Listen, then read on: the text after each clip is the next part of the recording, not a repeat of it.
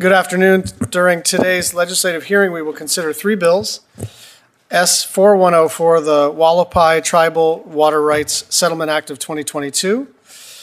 S4439, the Katimiîn and Ameekyáaraam Sacred Lands Act, and HR 5221, Urban Indian Health Confer Act.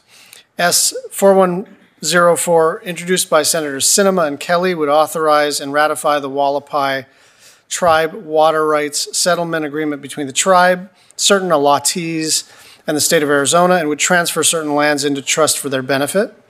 HR 5221, passed by the House in November last year, would require the Department of Health and Human Services to confer with urban Indian organizations, or UIOs, on matters impacting health care for American Indians and Alaska Natives living in urban areas. I'll note that Senators Smith and Langford introduced an identical Senate companion bill in May. Lastly, Senator Padilla's bill, S4439, would transfer approximately 1,031 acres from the U.S. Forest Service to the Department of Interior to be placed into trust for the benefit of the Karuk Tribe to allow for traditional and customary uses. Before I turn to Vice Chair Murkowski, I'd like to extend my welcome and thanks to our witnesses for joining us today, and I look forward to your testimony and discussion. Vice Chair Murkowski.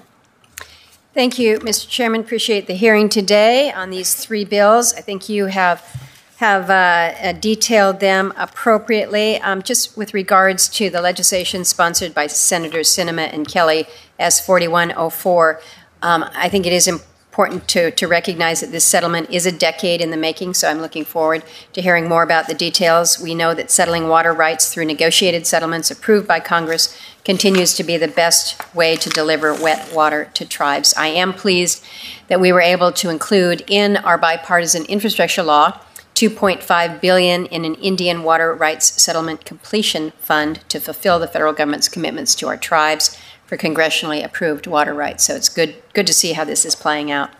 With regards to S4439, introduced by Senators Padilla and Feinstein, I would note that while the Department of Interior is intending to testify in support of taking this land into trust for the tribes, I do think it would be prudent, Mr. Chairman, that the committee also receive testimony from the Forest Service, particularly on what impacts this bill may have on their current administration of these lands and waters. And I would suggest that the committee seek the testimony in writing as we continue to consider this bill. And then with the legislation sponsored by Congressman Grijalva, I would note that Senators Langford and Smith are co-sponsoring an identical Senate companion. While we have no UIOs in Alaska, it is my understanding that these organizations in the lower 48 have found the confer process with IHS to be beneficial with regard to providing healthcare services to American Indians and Alaska Natives living in our urban areas. So I'm interested in learning how this confer process may help address other important health-related issues too, as well as the missing, murdered Indigenous peoples crisis. So look forward to the testimony and hearing from our witnesses. Thank you very much, Vice Chair. We'll turn to our witnesses. First, we have Mr. Jason Freihage, Deputy Assistant Secretary for Management of the Office of the Assistant Secretary, Indian Affairs at the Department of Interior.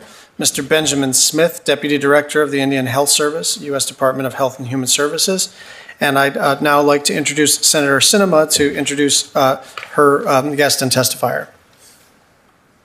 Well, thank you. Good afternoon, Chairman Schatz and Vice Chair Murkowski. I'm honored to speak about the importance of the Hualapai Tribe Water Rights Settlement Act of 2022, legislation that I've introduced with my colleague, Senator Mark Kelly. Our legislation provides long-term stability to the Hualapai Tribe's water needs in northern Arizona, which is especially important as Arizona and the Southwest face historic drought conditions. Our legislation is the result of collaboration between the state of Arizona, the Hualapai Tribe, and the Department of the Interior, and it has broad support among Arizona water stakeholders, including Mojave County, Salt River Project, the Arizona Department of Water Resources, the Central Arizona Water Conservation District, and Freeport-McMoRan.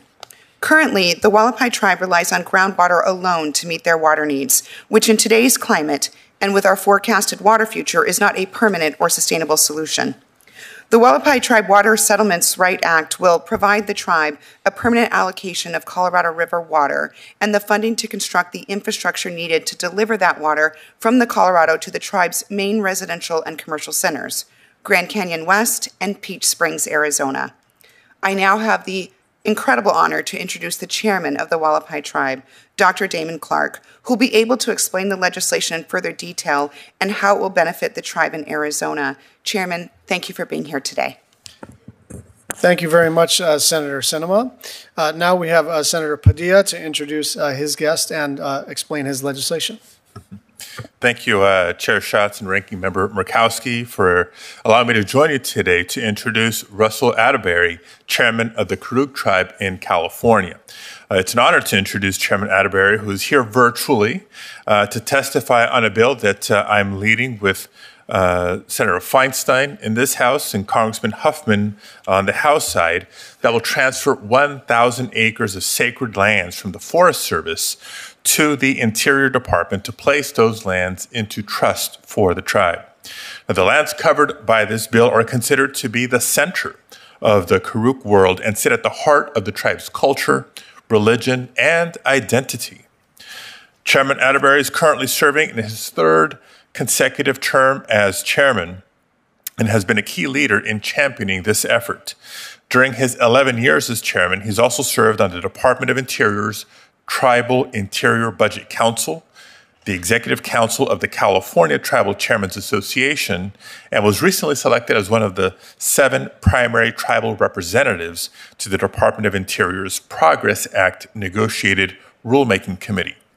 Chairman Attebery was also appointed by Governor Jerry Brown to the California Native American Heritage Commission. Before serving as chairman, Mr. Attebery worked for the Redding and Siskiyou school districts, and he holds a lifetime clear teaching credential from Humboldt State University. Now, the Karuk tribe have lived and conducted ceremonies on the sacred lands known as Katimiîn for centuries.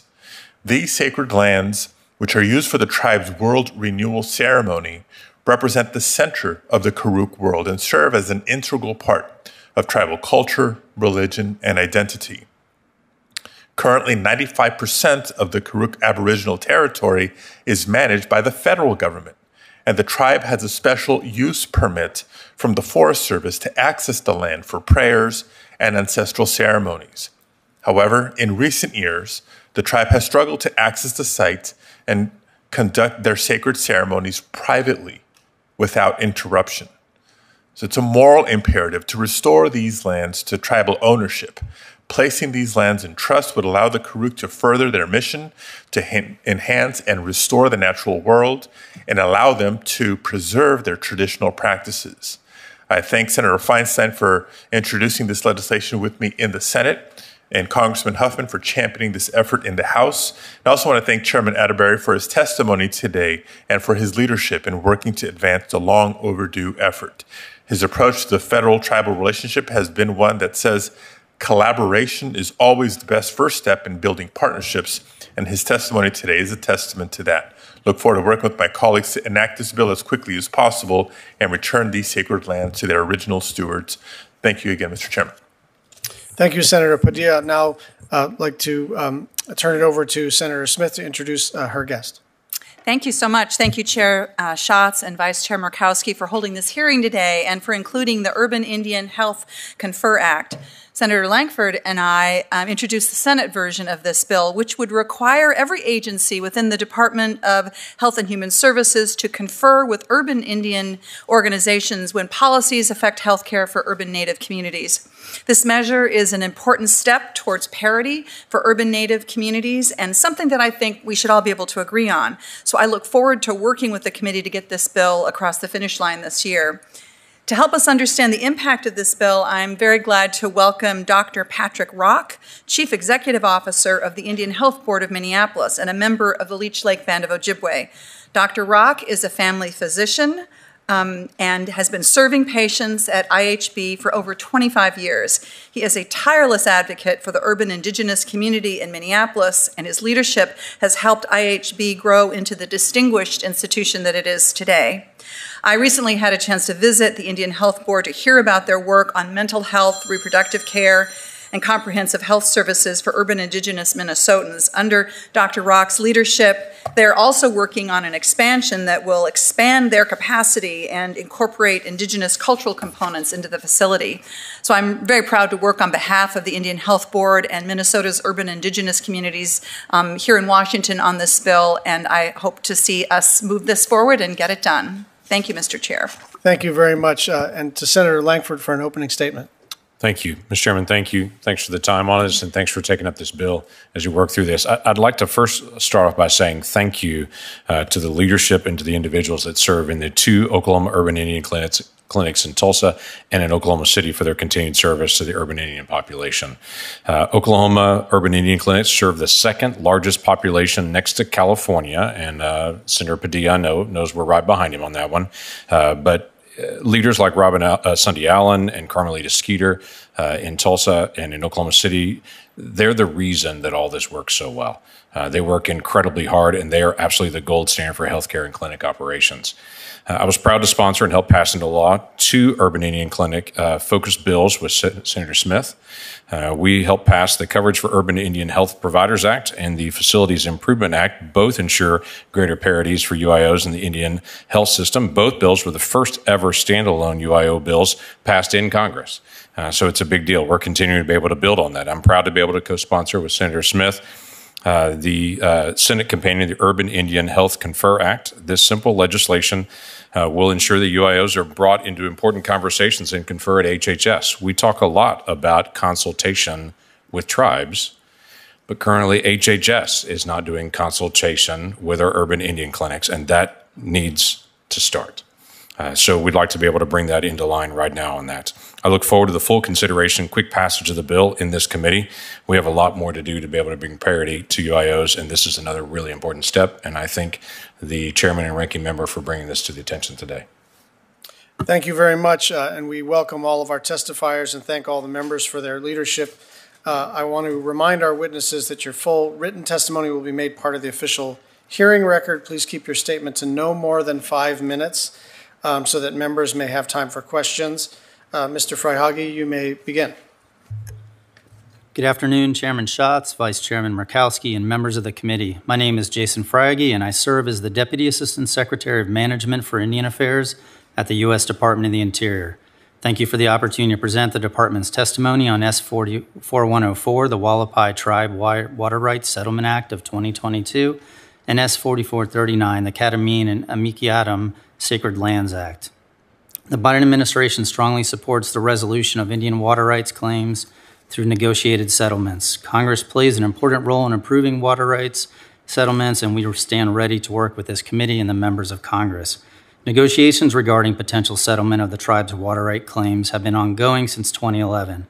The first phase addressed reserved water rights to several off-reservation tracts in the Bill Williams River Basin and resulted in the Bill Williams River Water Rights Settlement Act of 2014.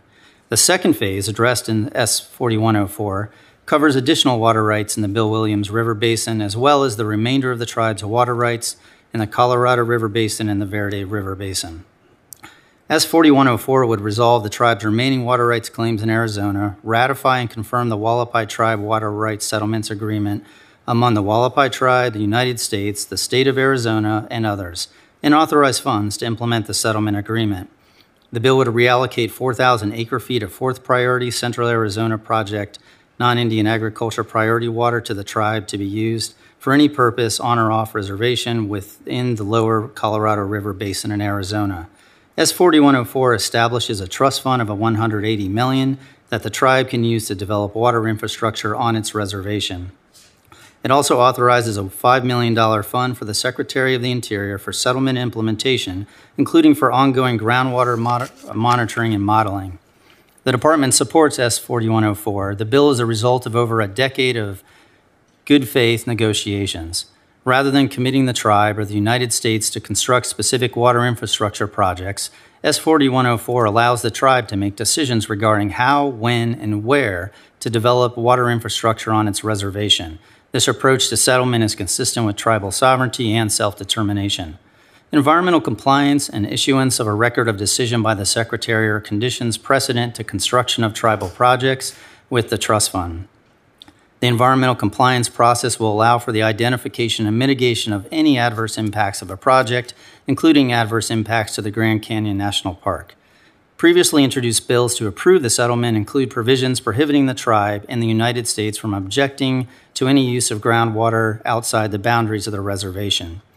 Recent negotiations have produced compromise language tailored to the unique facts and hydrogeology on and around the reservation. The department believes that S4104 would protect the groundwater resources available on the reservation while providing certainty to surrounding communities that also rely on the Truxtun Aquifer. However, we caution that the compromises reached in this settlement are not a one-size-fits-all and should not be considered a precedent for other settlements. As a final matter, the department notes that S4104 contains restrictions on taking lands into trust in Arizona. This restriction is a significant limitation on the authority of the United States under existing federal law and is contrary to the administration's strong support for returning ancestral lands to tribes. The department does not seek to contradict the tribe's decision that the benefits provided by S4104 justify this compromise. The department supports the tribe's exercise of its sovereignty while strongly disfavoring restrictions on taking of lands into trust.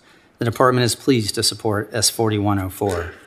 S4439 would transfer approximately 1,031 acres of federal land in Siskiyou and Humboldt counties, California, from the United States Forest Service to the Department of the Interior and directs the Secretary to take that land into trust for the benefit of the Karuk Tribe. The transfer of the administrative jurisdiction and transfer into trust is subject to the condition that the Chief of the Forest Service continues to manage the National Wild and Scenic River system that flows through the Katimiîn and Ameekyáaraam land. Additionally, the bill directs the Secretary of Agriculture to enter into a memorandum of understanding with the Karuk Tribe to establish mutual goals to protect and enhance the river values of any component of the National Wild and Scenic River system that flows through their land. Gaming on the land would be prohibited. The department supports this legislation. The Katimiîn and Ameekyáaraam land is sacred to the Karuk Tribe and vital to their culture and traditions. We appreciate the difficulty and uncertainty the tribe faces in relying on a special use permit for ceremonial access. The department strongly supports returning traditional and sacred lands back to tribes and supports agreements with Indian tribes to collaborate in co-stewardship of federal lands and waters under the jurisdiction of the Department of the Interior and Department of Agriculture. Chairman Schatz, Vice Chairman Murkowski, and members of the committee, thank you for the opportunity to provide the department's views on these important bills, and I look forward to answering any questions. Thank you very much. Mr. Smith, please proceed. Good afternoon, Chairman Schatz, Vice Chair Murkowski, and members of the committee.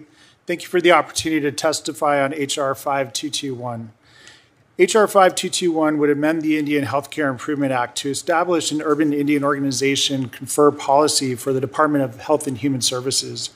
The bill would require the Department of Health and Human Services to ensure its agencies and offices confer with urban Indian organizations in carrying out laws relating to Indian healthcare. I'd like to first start off by underscoring the unique and political relationship we do have with Indian tribes before I move on to this bill in particular, because an integral component of the government-to-government relationship is our commitment to regular and meaningful consultation with federally recognized Indian tribes. The Department of Health and Human Services takes its responsibility to consult with tribal governments seriously and first established the department's tribal consultation policy in 1997. And this policy specifically establishes the unique political status of tribal governments, and it is upon that status that the government-to-government relationship is affirmed through the HHS tribal consultation policy. The Indian Health Service tribal consultation policy was last updated on January 18th, 2006. And likewise, it was developed in consultation with Indian tribes and outlines that consultation with Indian tribes will occur to the extent practicable and permitted by law before any action is taken that will significantly affect Indian tribes. Other statutes and policies exist that allow for federal consultation with Indian organizations and confer with urban Indian organizations that by the nature of their business serve Indian people and might be affected if excluded from the consultation and confer process. As part of the Patient Protection and Affordable Care Act, Congress reauthorized and amended the Indian Healthcare Improvement Act and added a requirement that the Indian Health Service confer to the maximum extent practicable with urban Indian organizations in carrying out the Indian Healthcare Improvement Act. In 2014, the Indian Health Service established its first policy on conferring with urban Indian organizations. The policy serves as a guide when the agency seeks input from urban Indian organization leaders on urban Indian health matters. The IHS Urban Confer policy strives to ensure that urban Indian healthcare needs are considered at the local, area, and national levels when implementing and carrying out the Indian Healthcare Improvement Act. The Indian Health Service Confer policy has been used since its implementation to ensure that the highest possible health status for urban Indians occurs. The Indian Health Service is the only federal agency in federal government to implement this formal process, and it is a best practice and critical partnership opportunity. The Indian Health Service has consistently heard from urban Indian organizations through the confer process that they would like the opportunity to confer with other HHS operating divisions and staff offices. They have also expressed that the need to confer with other HHS agencies is even more critical due to the pandemic and need for interagency collaboration. The Indian Health Service conferring process works to ensure that healthcare priorities for urban Indian populations are being heard and addressed at the local, area, and national levels. We look forward to continuing our work with Congress on this bill and welcome the opportunity to provide technical assistance as requested by the committee or its members. I'm happy to answer any questions that you may have. Thank you. Thank you very much. Dr. Clarke, please proceed with your testimony. Thank you, Chairman Schatz and Vice Chairman or Chairwoman Murkowski and members of the committee. I am Damon Clarke, Chairman of the Hualapai Tribe. The Hualapai Tribe strongly supports S4104, the Hualapai Tribe Water Rights Settlement Act of 2022. The Hualapai Reservation encompasses approximately 1 million acres in the northwestern Arizona.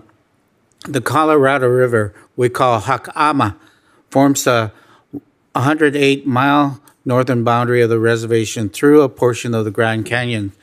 Our reservation has no significant surface streams other than the Colorado River.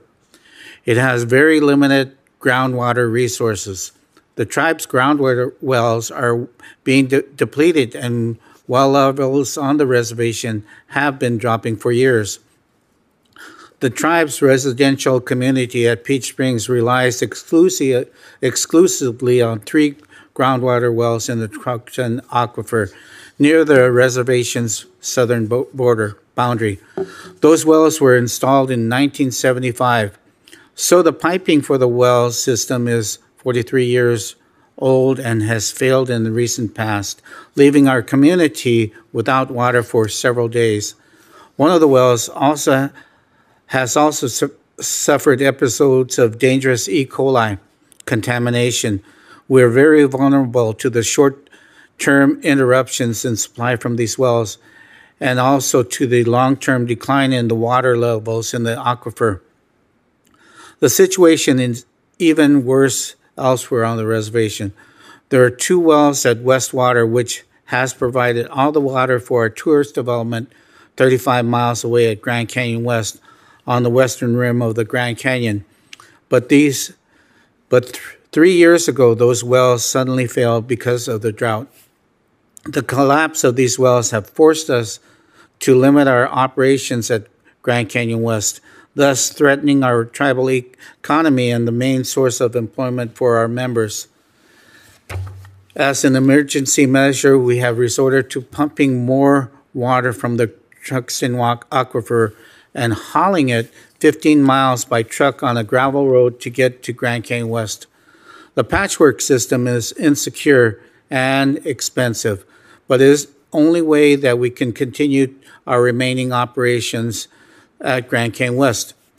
The Colorado River is the only feasible solution to these problems and the only water supply that can satisfy the long-term needs of our population living in Peach Springs and on the rest of our reservation.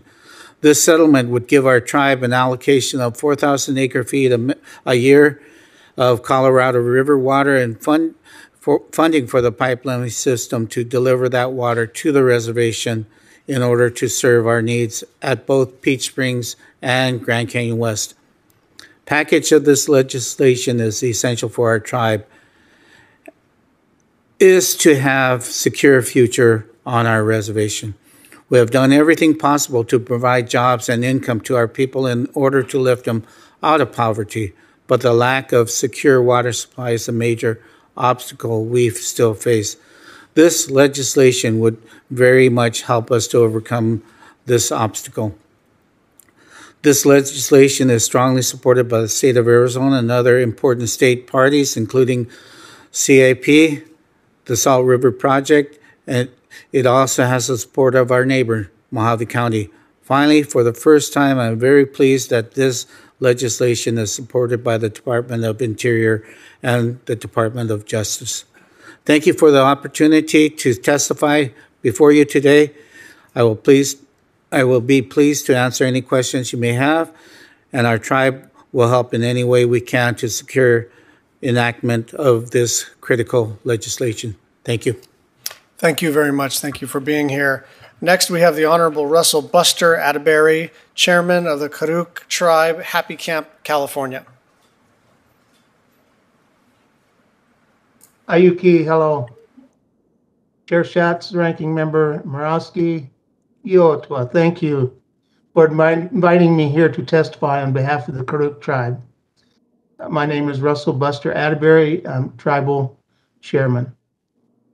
Our tribe is extremely grateful to Congressman Huffman, Senator Padilla, and Senator Feinstein for their partnership in this endeavor to return these sacred lands to the Karuk people.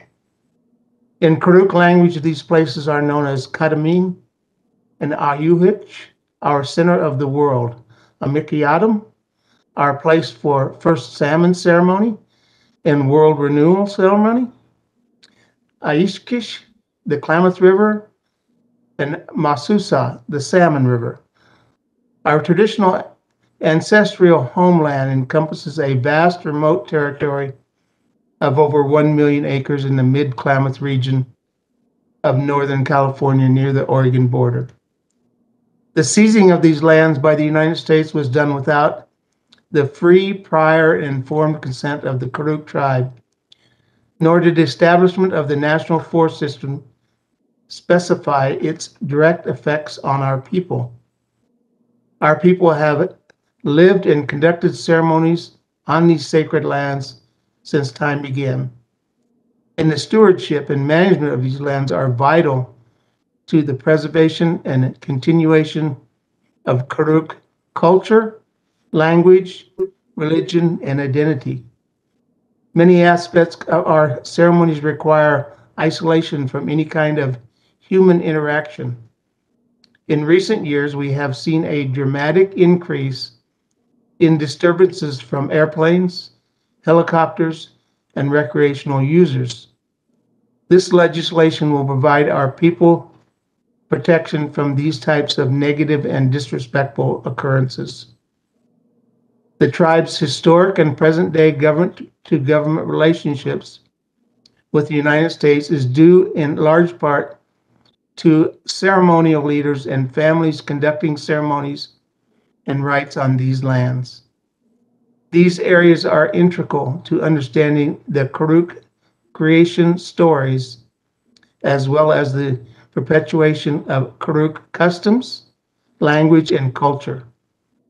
This legislation will also provide the Karuk Tribe what other Americans have long had the right to do, which is freely exercise our religion on land that is sacred to us without fear of outside disturbances, interference, or interruptions.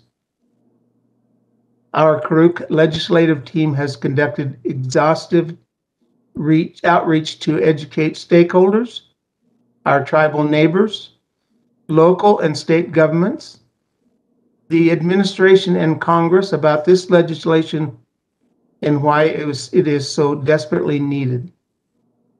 We have also facilitated productive internal discussions with Karuk ceremonial families and community members to ensure we have their support and their advocacy through this process of returning the center of the world to our people.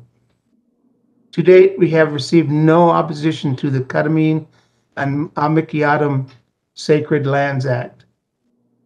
We look forward to working with Congress and the administration to have this bill enacted as quickly as possible and return these sacred lands to their original stewards.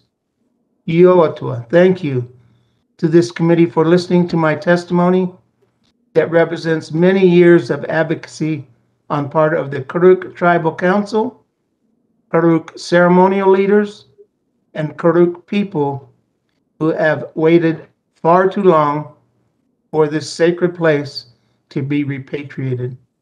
Ioatua, thank you. Thank you very much. And finally, we have Dr. Patrick Rock, the Chief Executive Officer of the Indian Health Board of Minneapolis in Minneapolis, Minnesota. Thank you, Chairman Schatz. Good afternoon. My name is Dr. Patrick Rock. I'm a member of the Leech Lake Band of Ojibwe.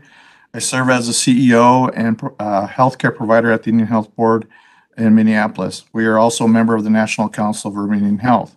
Let me start by saying thank you for the opportunity to testify on a bipartisan Urban Indian Health Confer Act, HR 5221, which passed by an overwhelming majority of 406 votes last November. I would also like to applaud two leaders of this committee, Senators Tina Smith and James Langford, for their bipartisan introduction of the identical companion legislation S4323. This legislation would require agencies and offices within the Department of Health and Human Services to discuss important policies related to health care for urban Indians and with Indian health organizations. As a background, through the Indian Healthcare Improvement Act, the Indian Health Service has a legal obligation to confer with UIOs, which is an essential tool used to ensure access to health services for Native people. Unfortunately, HHS has interpreted it to mean that only IHS has the requirements to confer with UIOs. It is crucial to patient care that HHS and all agencies it operates establishes a formal confer process. We would like to adhere to the phrase, "No policies about us without us." A clear communication pathway between federal health agencies and UIOs is imperative, especially during the ongoing COVID-19 pandemic that has disproportionately impacted Natives. This pandemic has demonstrated that a lack of a confer policy can result in missed opportunities for awareness and information provided to UIOs regarding Native health care, which would otherwise be avoided through confer process. For instance, key information regarding vaccine distributions for the initial COVID-19 vaccine rollout was miscommunicated and created unnecessary hardship.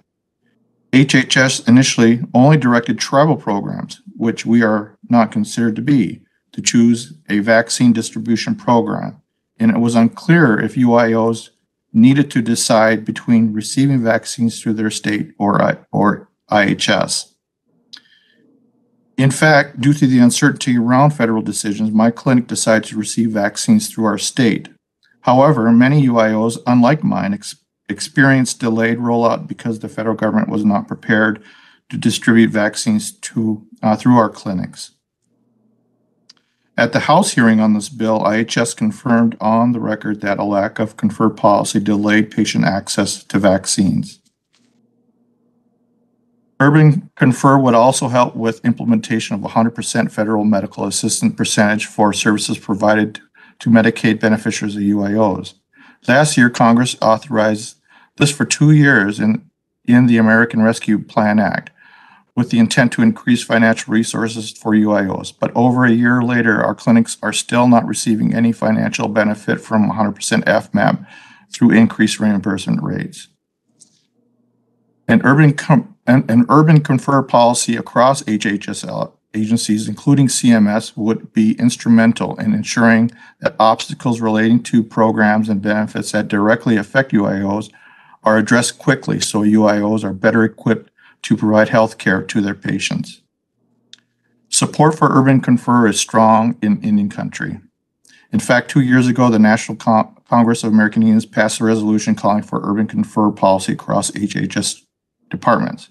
It is important to note that urban confer policies do not supplant or otherwise impact tribal consultation and the government-to-government relationship between tribes and federal agencies. Further, we have support from the administration and bipartisan support from Congress. As such, we urge swift passage of this bill to improve health care delivery to Native patients who do not reside on reservations. We must move past the notion that only IHS has the trust obligation to Native people, as the federal government as a whole has a responsibility to provide health care for all Native people. Thank you for the opportunity to speak on this important issue. I have provided written testimony to the committee. I am happy to answer any questions. Thank you very much. I'll start the questions. Assistant Secretary Freihage, access to federal lands that contain tribal sacred sites is an important exercise of the government-to-government relationship, but sometimes simple access is not enough, particularly for the Karuk Tribe, which doesn't have a big land base. So how does this bill strike the appropriate balance between tribal and federal interests? Yeah, I think the bill does strike a strong balance between the two. We think it's consistent with the joint secretarial order signed by the Secretaries of the Interior and Agriculture, number 3403, which sets the direction for co-stewardship, co-management between the tribes and land management agencies. I think up front, it's also important to recognize that federal interest does include trust responsibilities of the tribes, including the sacred lands. And so we take that into account, obviously, along with the important responsibilities of land management bureaus. And when you consider the sacred land, the importance to the tribe, as Chairman Attebery noted, that this is the center of their world. And the bill then taking the step of ensuring that the wild and scenic river components continue to be managed by the Chief of the Forest Service, allows for co-management. And then through the requirement of having an MOU with the Forest Service and the Karuk Tribe, that allows them to make sure they're on the same wavelength to ensure that you have that appropriate balance. Thank you very much. Deputy Director Smith, Native Hawaiians receive health care through HHS as a result of as an expression of the federal government's trust responsibility, but HHS doesn't have an official consultation or confer policy that applies to Native Hawaiians at the moment. Do you need a statute in order to do that? Thank you for the question, Chair Schatz. I can speak from the Indian Health Service and the department level with regard to the tribal consultation policy as it pertains to federally recognized Indian tribes. That's certainly a question that we could take back, but through the but I mean, let's be crisp here, right? Native Hawaiians don't have tribal recognition. Native Hawaiians are not currently pursuing tribal recognition. What we're saying is that under the trust responsibility, because there's money being pushed out, is there some way to get at conferring without having to hang your hook on a government-to-government relationship, but rather the trust relationship? Seems to me that you have the flexibility to express the idea, nothing about me without me, without having to try to make a square peg fit into a round hole. Correct. So similar to what's at play with the proposed bill HR 5221, where other operating divisions outside of the Indian Health Service do not have a specific legal requirement. There's nothing preventing them from conferring, but there's no requirement or policy that allows them to initiate confer. They're not allowed to do it? There's nothing preventing them from doing that. There's nothing preventing them from doing it? Certainly. And then you say there's no statute that allows them to do it? That sounds like the lack of a statute prevents them from being able to do it. There's no statute, to my knowledge, that... Yeah, I mean, it seems to me that if an agency wants to confer, they can confer. And if using certain legal terms triggers a widespread freakout, we can use different words. But the point is, right, that to the extent that there's a trust responsibility, nothing about me without me. And the Biden administration, it seems to me, has a perfect legal right to express that through an internal memorandum, a new rule, a directive from the director of the department or one of the agencies. This is not, I think we're overcomplicating this, and I think there are a bunch of people who are going, gosh, they're not a tribe, so we can't. That's not what I'm saying. What I'm saying is, to the extent that there are agencies and organizations that receive funding from HHS, they should be consulted with. And I'm hoping we can work together on this. We're happy to work with you on it. Thank you. Thank you very much. Final question for this round. Chairman Clarke, you've testified about the difficulties your tribe has encountered as a result of water shortages. How does this settlement help? Well, thank you for that question. This will help because on one side of the reservation, we have not even looked at, on the east side. And with the drought as we're looking at today, we are very, very short on water. Like I said earlier, our water on the wells have depleted, and some the wells also collapsed. So now we're taking water from a fire hydrant, putting it in a truck, trucking it to another area for it to get out to Grand Canyon West. In the meantime, our community is suffering because we're taking water from the community to go out there. And if our water truck breaks down or has a flat, then we have to fix that. And again, we're short on water because there's no water going out there.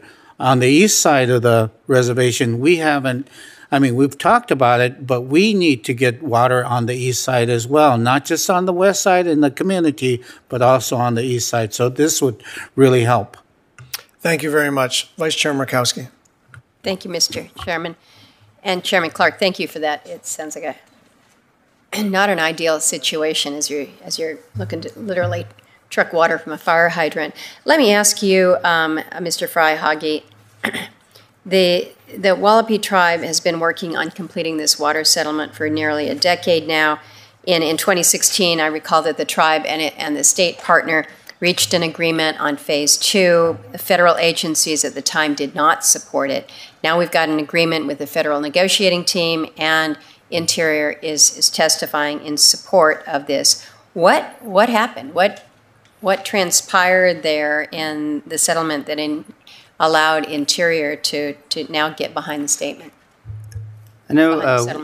I believe one of the factors was on the looking a little more narrow, the focusing of looking at the impacts of groundwater uses and how that the ability to narrow that so that we'd had a better surety about there would truly be wet water rights for the tribe at the end of the process. And I believe that was one of the critical factors.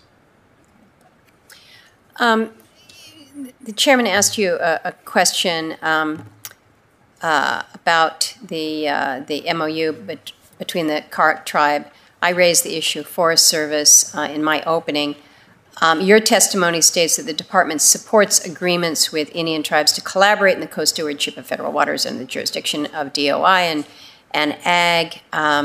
This legislation is directing the chief of the Forest Service and the tribe to enter into an MOU to protect and enhance wild and scenic river systems, all done in cooperation with the tribe.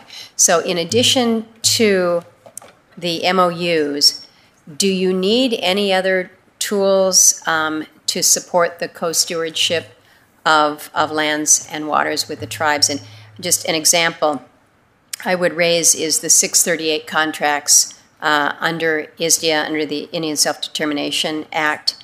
They also promote co-stewardship. Is this something that could be helpful in this case?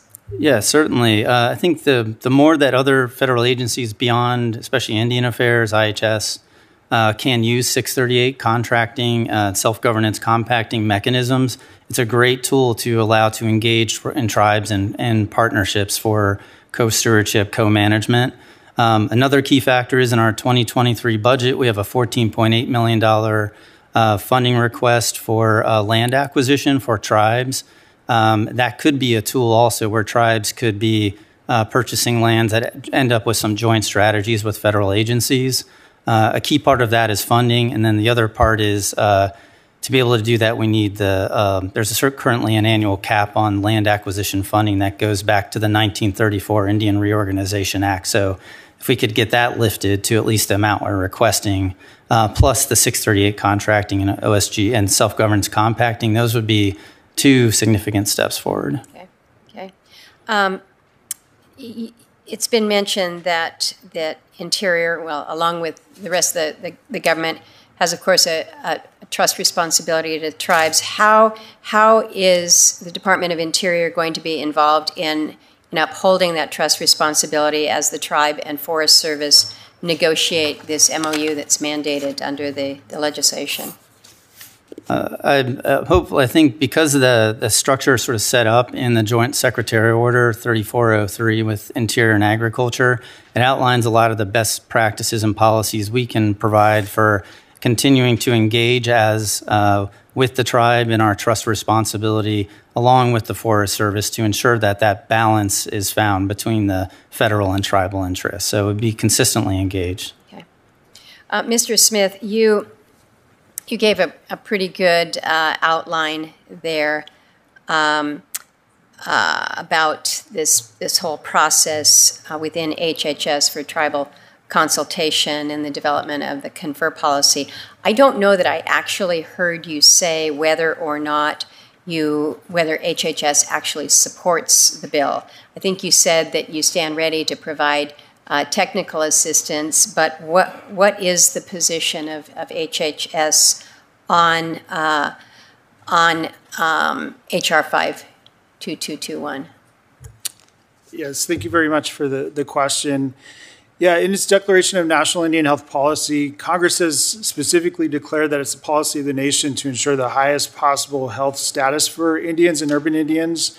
And the Department of Health and Human Services is committed to working with Indian and urban Indian communities to meet this policy. However, as I mentioned, only the Indian Health Service has a legal obligation to confer with urban Indian organizations, and we're the only agency within HHS and federal government at this time that has implemented a formal confer process. So at this time, I cannot speak for our departmental colleagues, but what I can tell you is that we have found the process to be successful and beneficial, and we're happy to provide technical assistance to you. I think that's kind of maybe a soft support. They think it's going to work. Actually, you know it can work. I'm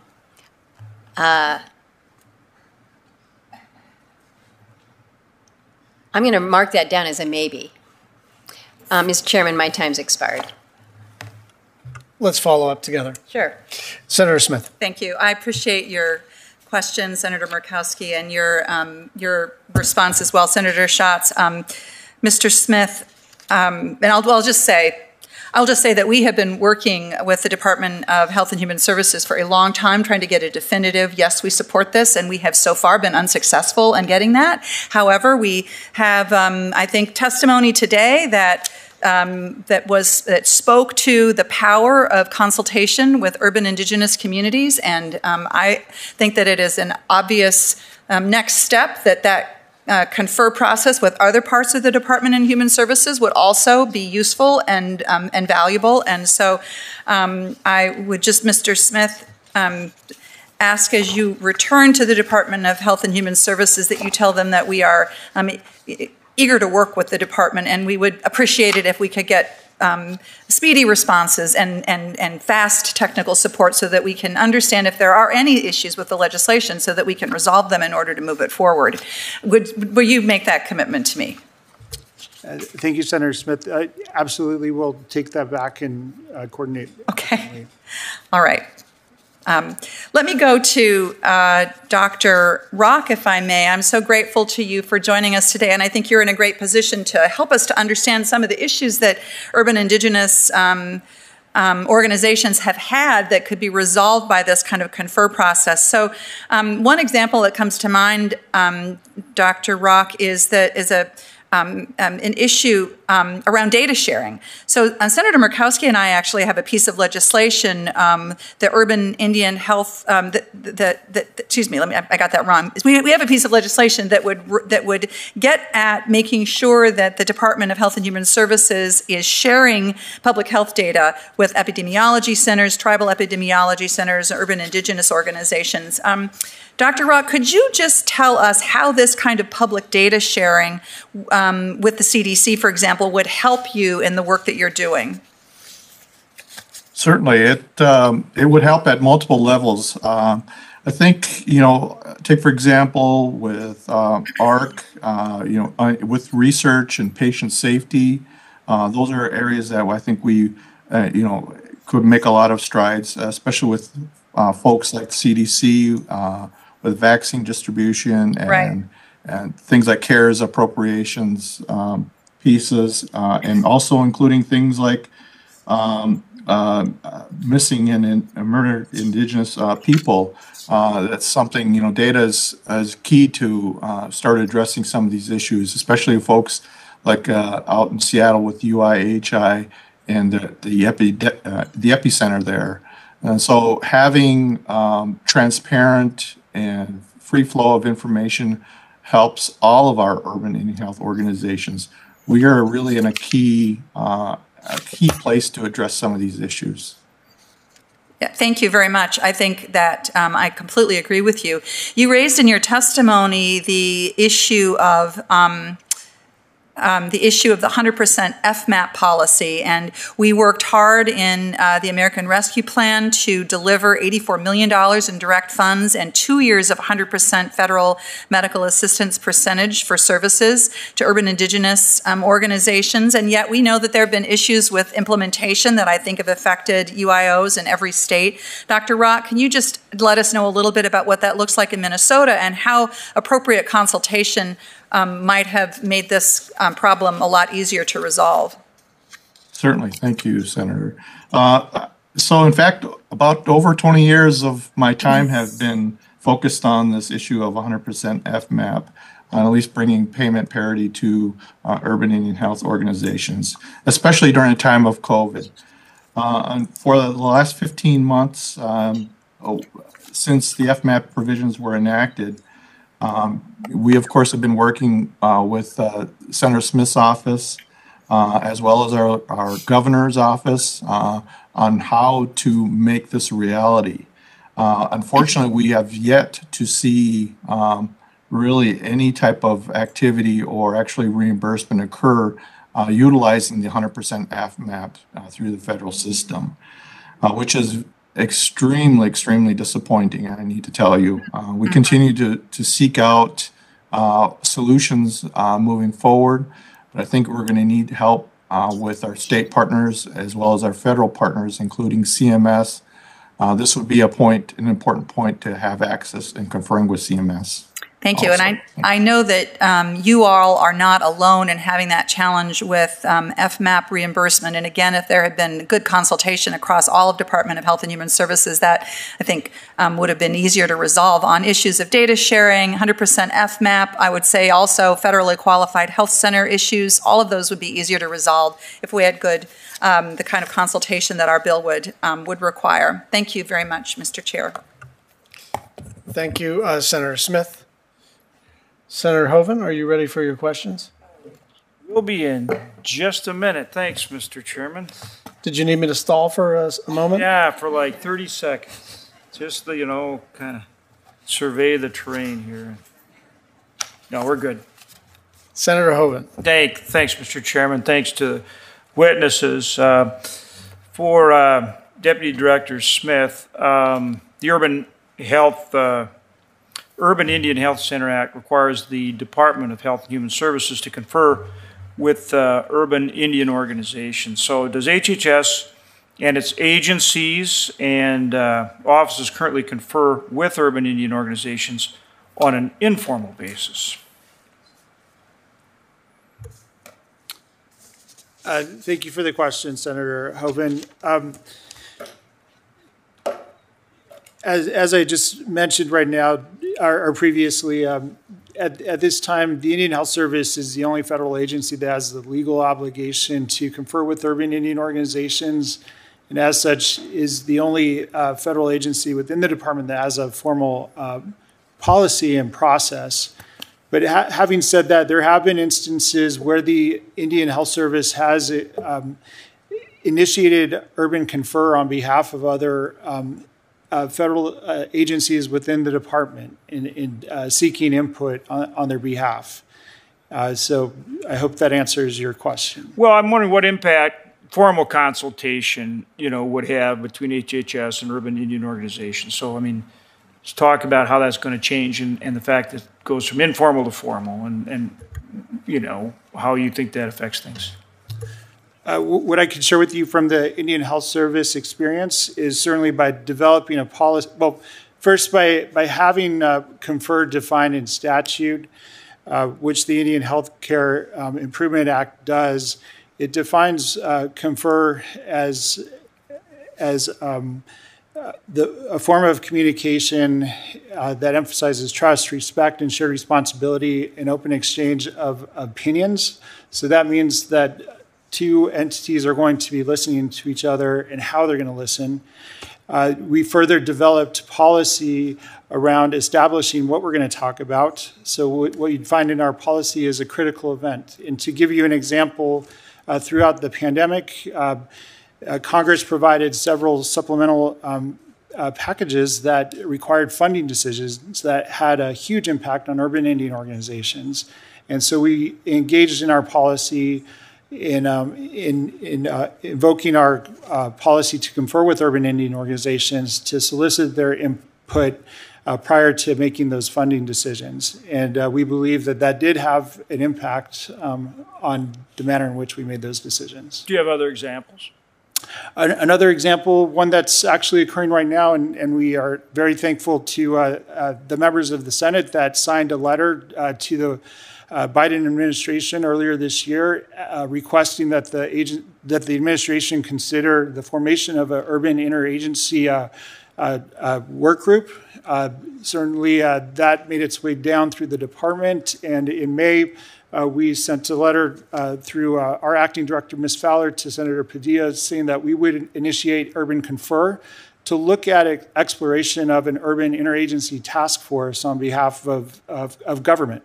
And so just recently, earlier this month, we held our first Urban Confer session to hear directly from urban Indian organizations on what that would look like. And so we're actively in that process, and we'll look to going through our process to see what comes from the exploration of that idea of formulating an interagency workforce dedicated to urban Indian organizations. So then you think that setting that up as a formal process through legislation like this would strengthen that process and be of benefit? Any other thoughts on it? What we've experienced through the Indian Health Service, again, is that it really helps to identify critical issues and necessary input at the area, local, and national levels on what is deemed as a critical event, whether it's a budget, policy issue, or those items that are outlined in our policy. And we're happy to provide additional technical assistance to you on this matter. Okay. Thank you very much. Thank you, Mr. Chairman. Thank you, Senator Hoeven. If there are no more questions for our witnesses, members may also submit follow-up written questions for the record. The hearing record will be open for 2 weeks. I want to thank all of the witnesses for their time and their testimony. This hearing is adjourned.